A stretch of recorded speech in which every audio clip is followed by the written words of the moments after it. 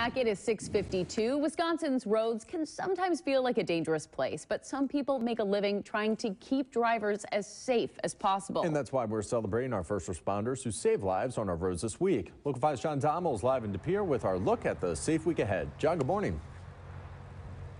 Nate, Brittany, it's Traffic Incident Response Week, and it's all about really bringing more awareness to the dangerous duties of our first responders out on the roadways here. And this is a week from November 11th to November 17th that Governor Walker actually chose himself for all this to take place. The Wisconsin Department of Transportation is joining similar groups in a nationwide effort to bring drivers up to speed on what they can do to keep first responders safe.